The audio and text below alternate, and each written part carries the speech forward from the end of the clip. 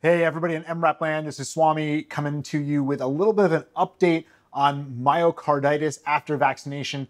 About a couple of weeks ago, we talked about this kind of coming out. We now have a little bit more data. The ACIP, the group that advises on immunizations, got together, reviewed all the cases, gave us some real numbers that we can sink our teeth into. And here's what we know.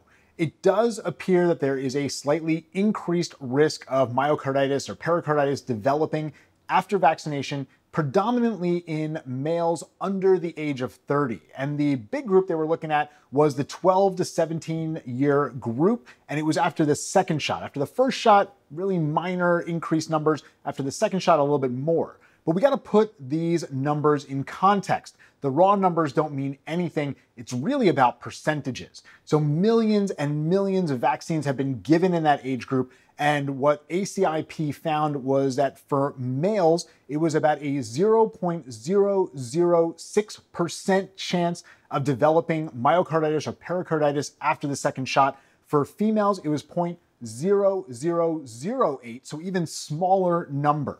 And those are tiny, tiny numbers. They actually did a nice job of comparing that with the number of cases we avoid. So those millions of shots that we have given have avoided about 15,000 cases of COVID, about 400 hospitalizations, about 100 ICU stays, and 3 deaths.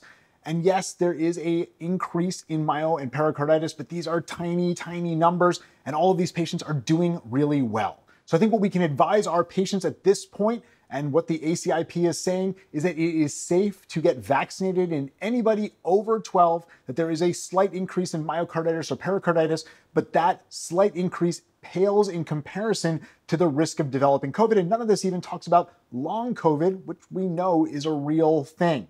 So the rates, again, for myocarditis, pericarditis in males 12 to 17, the highest risk group, 0.006%. It's a tiny, tiny number. And I think, again, that's something we can tell our patients to help convince them to get their kids vaccinated. All right, that's all I got.